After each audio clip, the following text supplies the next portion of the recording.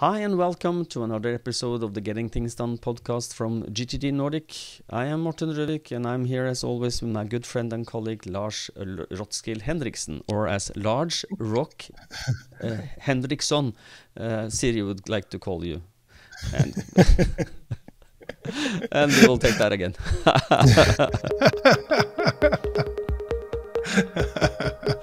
Okay.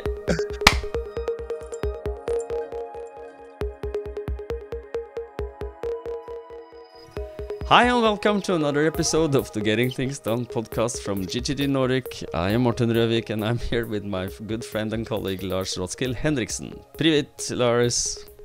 Privet, Morten. Good to see you as always and looking forward to recording another episode with you. Our purpose of this podcast is to help you learn GTD or become even better GTDers. So as always, we hope that this episode supports you in that. If you're new to GTD, we always recommend you go back and listen to episodes 1 through 6 to get an introduction to the basics of GTD. I just heard from a GTD Nordic podcast listener out there that she had listened to those 100 times. So wow. I thought that was a nice recommendation. Now, this is episode 69, and today's topic is managing recurring projects. But before we do that, I just wanted to follow up on one thing from last week's episode. We heard from one of our friends and listeners, Paul Verhoeven from Estonia. He chimed in and followed up on one of the questions. He said, "Hey, guys, congratulations on another great episode. I wanted to share with you my thoughts regarding the first question you addressed, how to organize the information generated by building a hospital. I understood the question that is about how to organize the information after the project is completed. So in essence, that is reference information and doesn't include action reminders.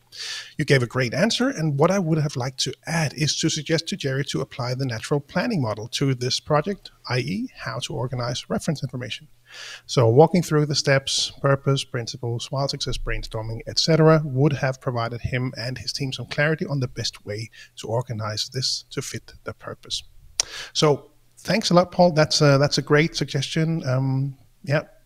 Really just wanted to add that to Jerry and anyone else listening who might be managing a lot of information. Perhaps the natural planning model might be a good approach. Thanks, Paul. Yeah. And for those who want to know what the natural planning model is, we have an episode for that as well. So look through the backlog and you will find that somewhere. I don't remember the name. I'll put it in the show notes. Put it in the show notes. Good. And for those of you who saw, we were smiling a lot before we started today's episode. The reason we did this because I tried to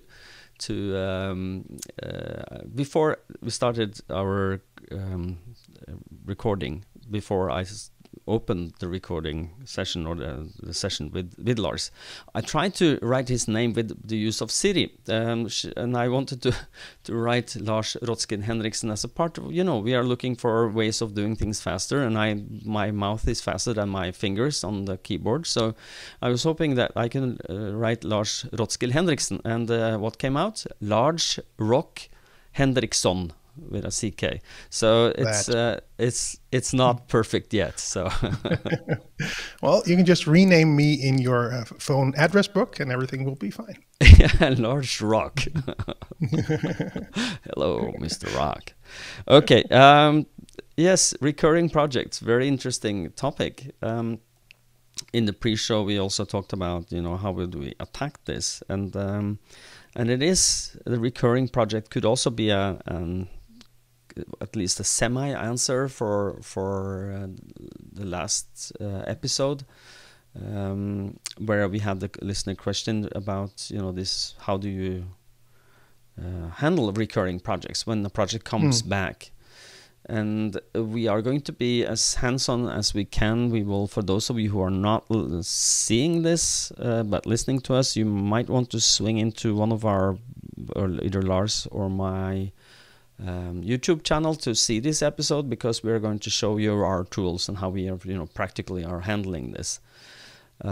Because we both use a way or a method for copying good thoughts that we already made before, that we are just adjusting as we go along.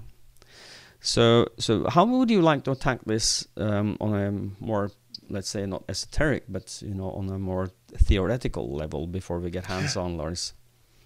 Yeah, I thought a good starting point might be for us to just clearly define the project versus the areas of focus. So Horizon 1 versus Horizon 2, because we do tend to see in seminars and coaching when we work with people that there can be some mix-ups in between the two. So it can be helpful to really distinguish the two and make it clear what we are talking about.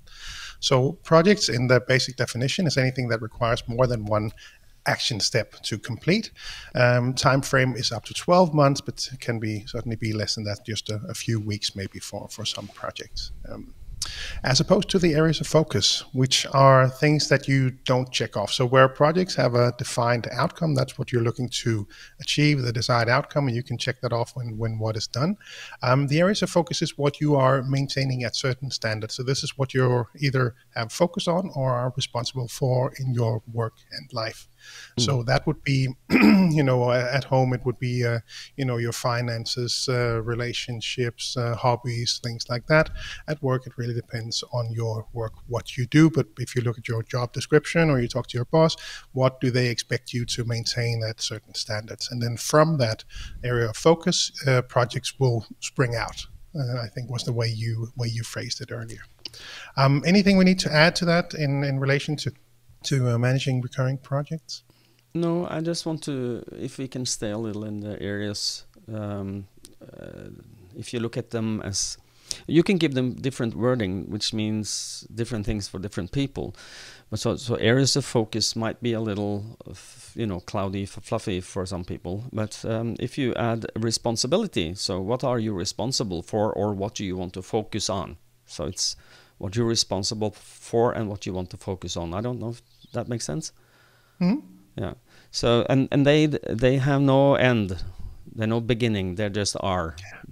Either you have them, you don't. So if you look at areas of responsibility and focus, it could be Lars is the managing director of Productive Denmark. This is one of his roles and one of his areas of responsibility in his work life. His work, not work life, because that's work-life balance. Now I'm getting my allegorical self going here. So, and another responsibility. Lars is a dad, so am I. So that's a responsibility that we have to maintain at some certain standards. And when you look at them, if you look at them on a regular basis in your for instance, your weekly review, you will be able to see if they are maintained at that standard you would like them to be maintained at, or you will look at them, you will go, you will have, some kind of cognitive dissonance happening, and then the project will be birthed out of that areas of responsibility. I'm using that. I don't know where I got that from. Maybe it's from David even, but I use that as a good phrase, because an area of focus has no end, no start. It's something you have or you do not have, but that area of focus or responsibility will give birth to projects when you feel you have a cognitive dissonance. That cognitive dissonance is big enough for you to feel, I really need to do something about this. I don't feel good about this. And just on that topic, I mean, diving more into areas of focus is something that we did in the first episode of this year, so 2022, if you're listening in the future. So also highly recommend go back. I refer a lot of people that are, somewhat seasoned GCDers to maybe go back and watch that episode, because that's where we share some of the ways to approach this and build your own.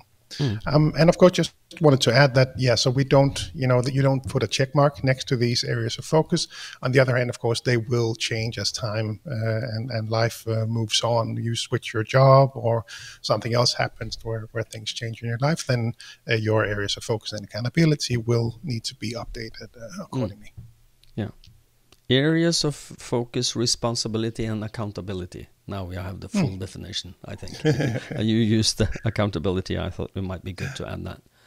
Okay, good. So, and then recurring projects. What is recurring for those of not native English speakers? What does Yeah. recurring mean? Yeah, so something that happens again and again. Yeah, I would say in the yeah, simplest definition. So things that happen repeating. on a, yes, exactly, on an Mm, ongoing basis. Things that will happen. So it could be things that you have to do on a recurring schedule. It could be things that you do ad hoc.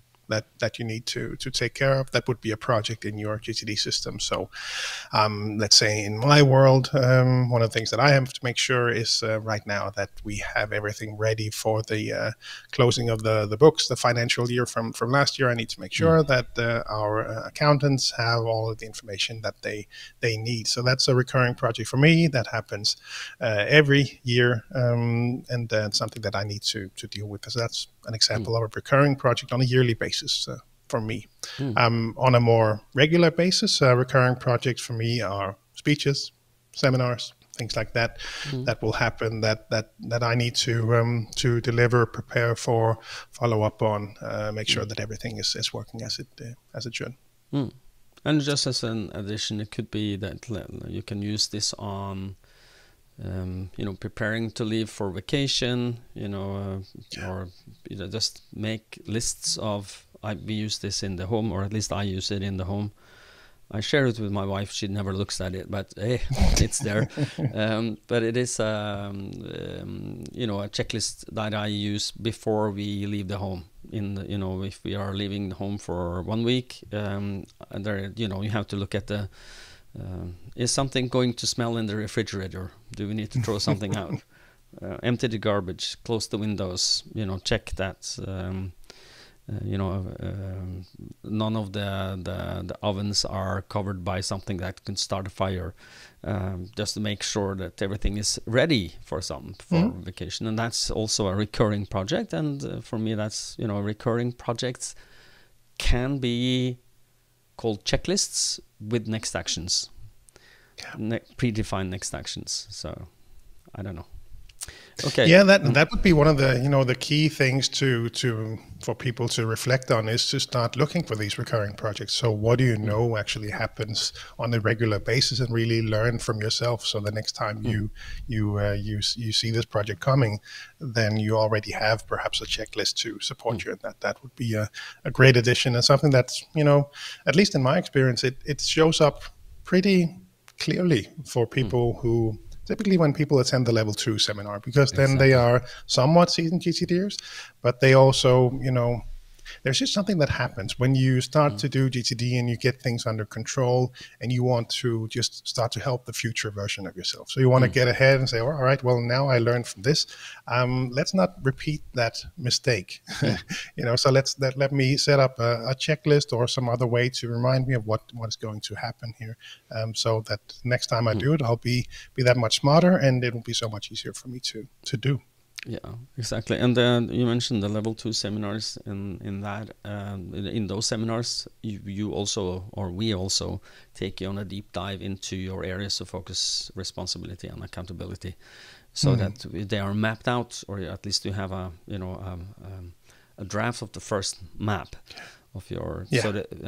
So and we do that, and we do the checklists, and both of those in combination is just so a game changer for many people. And it certainly was for me.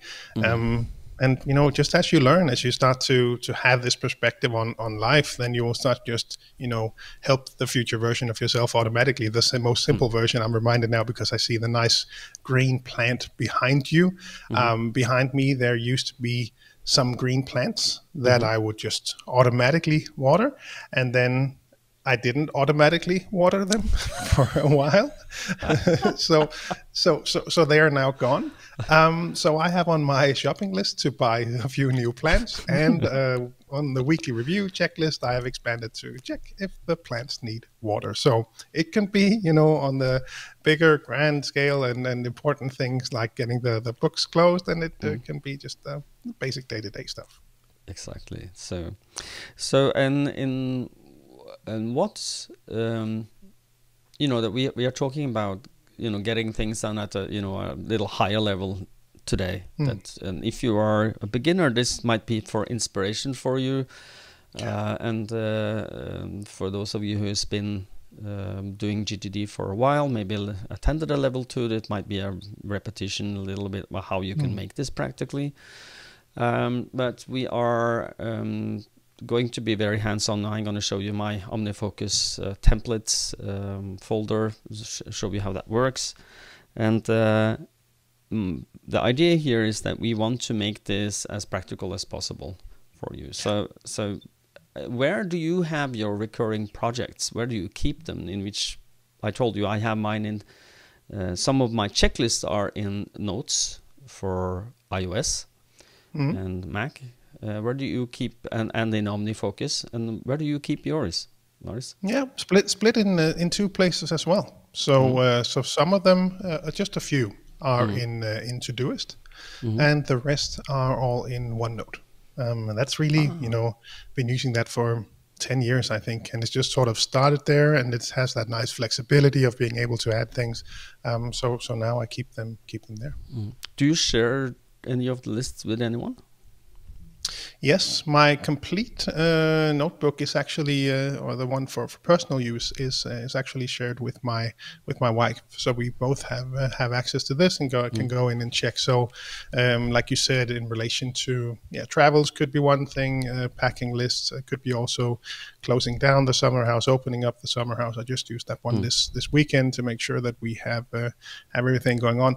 Just on that note, as an example, one of the things that I had on my checklist was to check the fire extinguisher to see that it was still valid, that the gauge was still at the green level, and it wasn't. So just an example of what you can catch, because I would never look at that by myself. I would not instinctively, let me go and have a look at the fire extinguisher to see how it's doing. But now I did, because I had the opening the summer house checklist that I walked through, found that, and so that's going to go to the recycling place, and a new fire extinguisher showed up on my shopping list. Good. So then now you will be safe again, which is exactly. Yeah. Hopefully we'll never need it, but if we do, we will have a working one. Yes, and let me.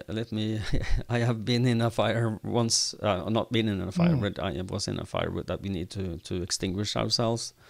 And working fire extinguishers are crucial for that job. So if not, there's going to be a lot of buckets of water and a lot of, cleaning up after. You have to clean up, but water and powder is not good. So powder is easier. Yeah, exactly. Okay. So for our listeners who are in, would you like to go first? By the way, I don't know if sure. Have you tried to share your screen? Have you tried that before?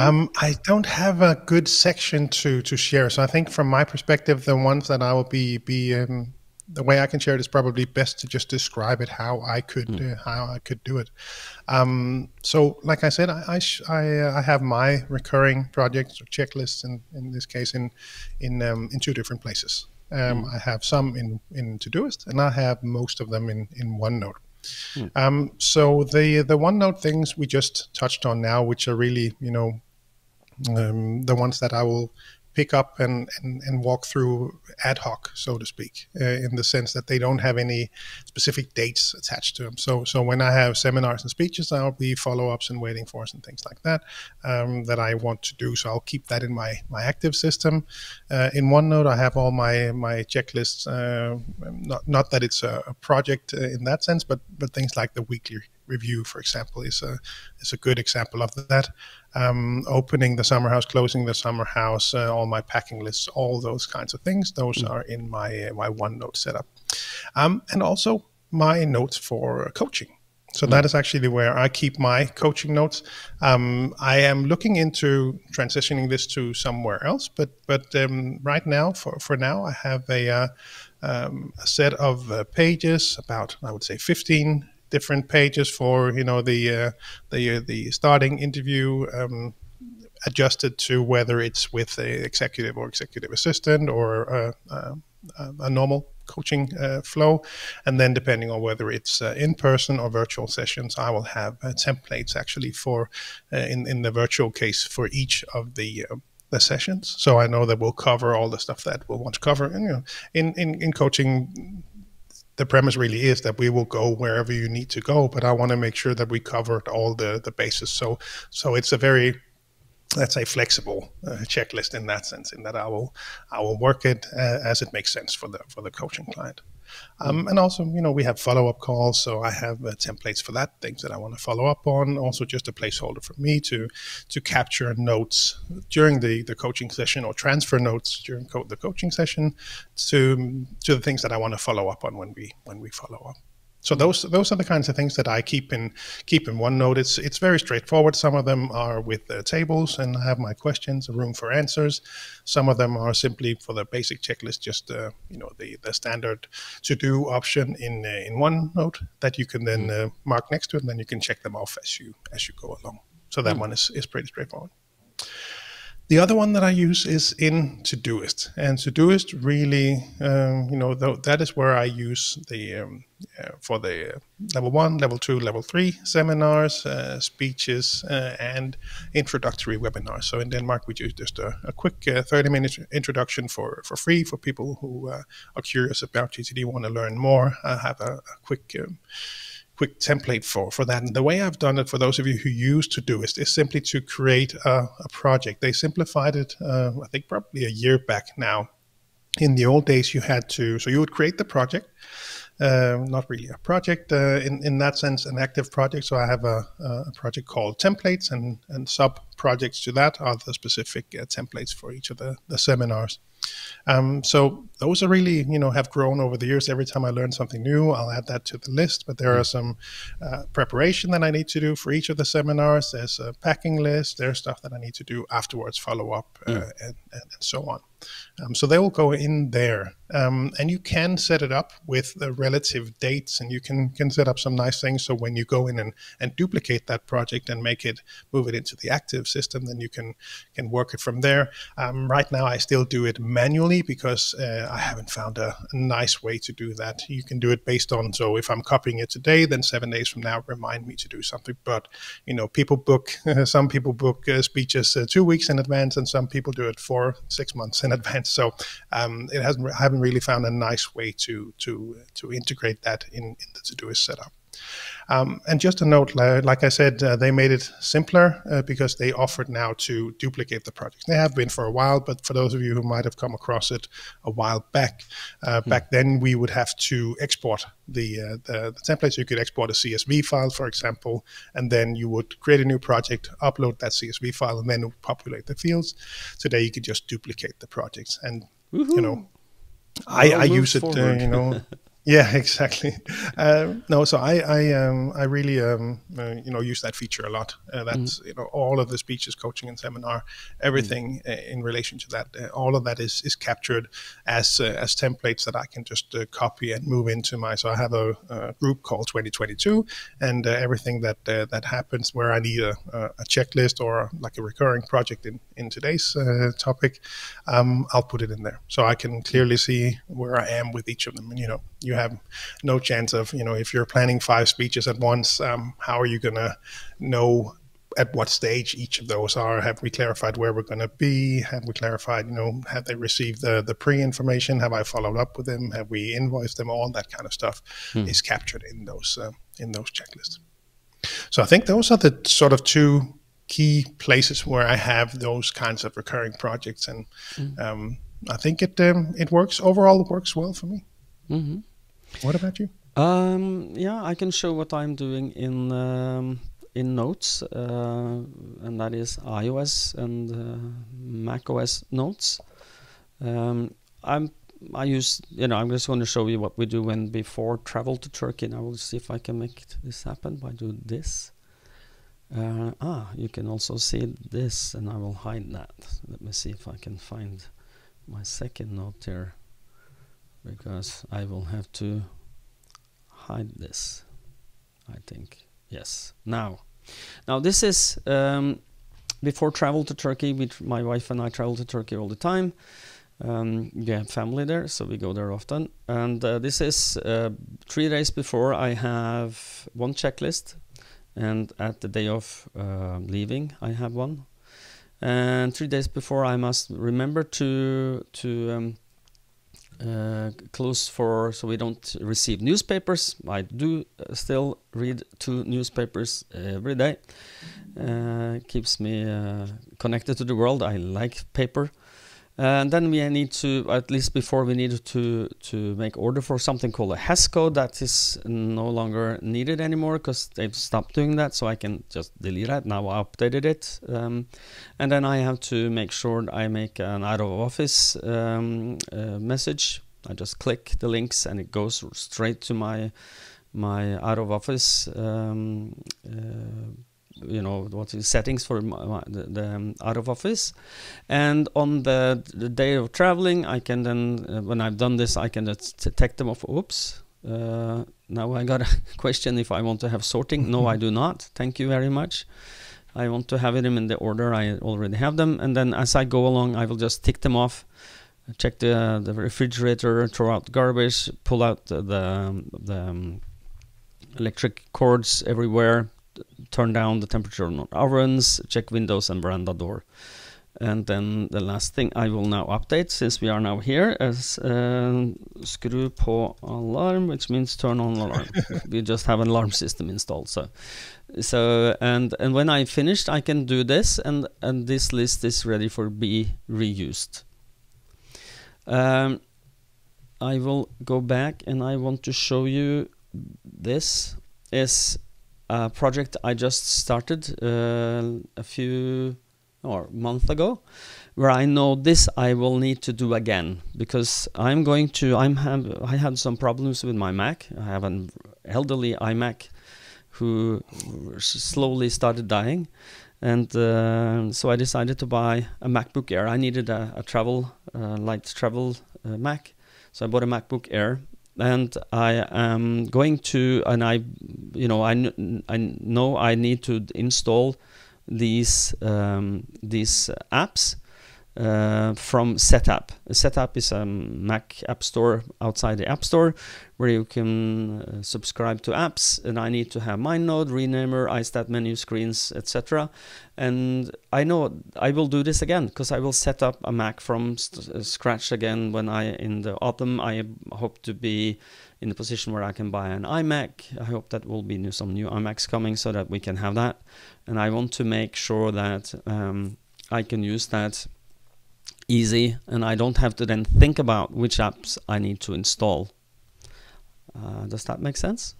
Absolutely, and it's nice, that you can just share these. And of course, for the people listening, Morten walked through the detail, but just for those watching, it's nice and easy just to see these. And I think in a lot of cases with GTD, you might have read the book, you walk through it, you understand it, but it's just so helpful to see examples of this. And I think that's also why people, for example, appreciate the podcast in some cases where we just give examples of these things, because at least for myself and my own practice, I know that it made a huge difference once I started to understand how other people might want to do these things.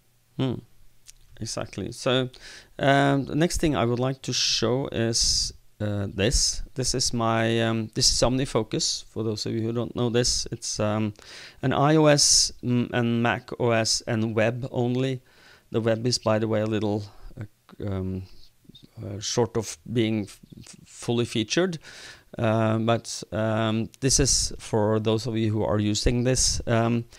Here I have my templates folder. I can of course close and open that, and I've focused now on templates so you can't see the rest of my system. But this is my templates folder where I have 4 templates that I use all the time. So for instance, I have what we call a GTD startup kit. If you're a client of ours, you want to do full fundamentals and an installation lab, we call a startup kit. It's VILT. This is virtual. What do I need to remember and do before engaging in this? And with Omnifocus, you can create duplicate projects very easily. It's just right-click and then duplicate. This has been. That's what you do today in Todoist as well. Yeah. But when you take it a bit further, which I have, is I use, there is I think it is an AppleScript programmer. His name is Kurt Clifton. Hi Kurt, if you're listening to us, thank you so much for creating this. It's a little AppleScript that I have installed that lives up here. So when I choose one of the projects, and I can also look down in the notes section here, I have to make how this works is that I have to make what I want to be copied in. And the way that this is worked is anything that's in brackets here, in quotes, like kunde, client, dato, date, and the contact person I have. If I now trigger this script, it will prompt me for those brackets or quotes questions. So if I click here, it will ask me, I will go so you can see it, what is the date to date, and since I'm very lazy, so I'm using text expander to create the date, of course. And what's the client name? Let's say this is Coca-Cola. I don't know, we don't have them as a client. I can use that as example. And what's the contact person is Chris Kringle is a guy, I think. Kringle with a K is a, yes, I think K. Okay, so Chris Kringle. And what happened now is that I can't show you this, because if I show you, I will show you my full system. I can't do that, I'm sorry. Boring. Yeah, but what you will see is that, okay, I will go off camera for 2 seconds here, and I will show you. I am boring, thank you, Lars, for... Let me see, unfocus. I didn't share anything, so really I shouldn't complain. No. Let me see, focus. Okay, now I can share this with you. And the reason I can't share the system is there's a lot of client information here I can't show you. But this is GTD startup kit with Coca-Cola, and the name, it's a VILT, that's the name of the project, and I have to create a digital evaluation form 3 days before the date. Now I have a question for myself. Have I received the number of participants and contact info from Chris Kringle 1 week before? And this is giving myself some instructions on when do I need to have this. And then I can choose either to put them in the calendar by drag and drop, or I can just manually move them to the calendar as deadlines for myself so I can follow up when I need to follow up.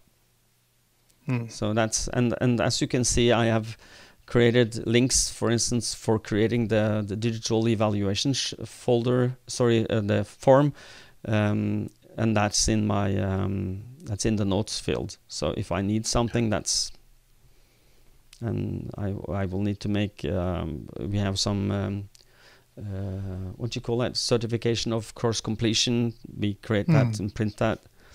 And I can then, I have all the links. And the reason I'm doing this, the reason I'm using this is because I can think smart and clearly before I do a seminar one time, and then after I just have to maintain how smart was it this time. So how well did this work this time? Does that make sense? Absolutely, absolutely. And because we are having smart thoughts all the time. You are clever as a person, and capture that cleverness and that creativity, and just put it on repeat, because there are times in your life where you're not very creative, not very smart. I say Friday afternoon, anyone want to raise their hand? I think they might want to, because there are yes, thank you, Lars. Solidarity is a cool thing. No, but the idea here is that you must, and getting things done is all about being really lazy about things. And how can you get more of the right stuff done using less time and effort? And this is just harnessing your creativity, harnessing your smartness, and put it somewhere where you can put it on repeat or recurring, if you may.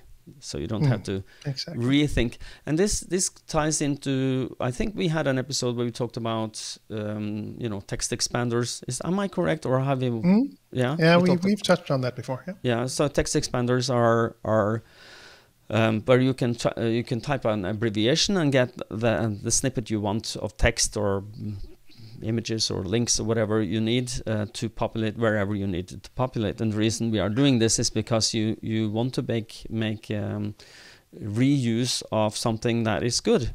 And so you think good and smart and write a long email. You can use that on repeat, and you seemingly are intelligent all the time when you are actually really dead tired. And you can then pull on your former performance. Yeah. Rely on the previous smart version. Yeah, exactly. So. No, but it's important to understand that kind of thinking. I was delivering a speech on Friday last week for a group of lawyers.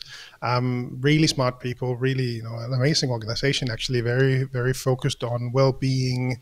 One of their clear statements was to leave the office with more energy than when they arrived. They have really implemented. Yeah, I was really impressed, and they had really implemented some cool things and practices, standard Pomodoros on Friday, everyone at the office working in Pomodoros and things like that. They had really, really worked on that. And I really tried to emphasize that kind of thinking that, we are smart people. They were and are smart people, but really try to capture that. And, we're not that smart version all of the time. Yeah. And I'm reminded I also did a seminar recently last week. I did a seminar for one of the biggest music festivals here in Norway. The managers of that, or the people who make that happen. And we were talking a lot about how can you use your energy level well. Getting things done is about creating and being nice to the future you. Remove all the obstacles, so when the future little your little dumber, a little more lazy and tired version of you has a runway to run instead of what do you call that? I think I asked that before. Do we have an answer to this? What is hekkeløp in English? Hedge run? I don't know. No, I don't call that. As an athlete, you run a track and there is hedges you have to jump across. Yeah. Jumping run. Jumping hedges. No, I don't know what that is called. So if you know what that is, please send us an email. Illuminate me, because I don't know. But it is. Or Google Translate. But yeah. Or Google Translate. Yes, that's also a possibility. But I'm really lazy, so let's outsource this. If anybody has the answer, send it to us at podcast@gtdnordic.dk. Podcast@gtdnordic.dk. Please help us. So. but the idea of this the runway vs the hedge run, let's call it that, is that when you have a runway, you have no obstacles. There is nothing hindering you of running. So if you're really tired, you can just go tick things off your next actions list where it says, I'll call Bob regarding this, mention PDF, and so and so. And that makes it easy for you to be clever and intelligent when you're really not. You just have to do the things. You have to engage and do the things you've decided to do, and that is so much easier than having that little unclear thinking done on your next actions lists where you go, what did I really want to do here? That is when you meet the hedge. You run and then you have to stop and you have to think and you have to say, how am I going to climb this hedge? How am I going to get over this? What do I need to do here? And that is where a lot of people end up procrastinating or just giving up. You just go to your whatever is your dark playground for where you play when you don't need to play. This is, by the way, from the Tim Urban. He has an excellent TED talk called "Inside the Mind of a Master Procrastinator." I think you have to link to that as well in here so that people can see that. Really good about procrastination, the TED talk there.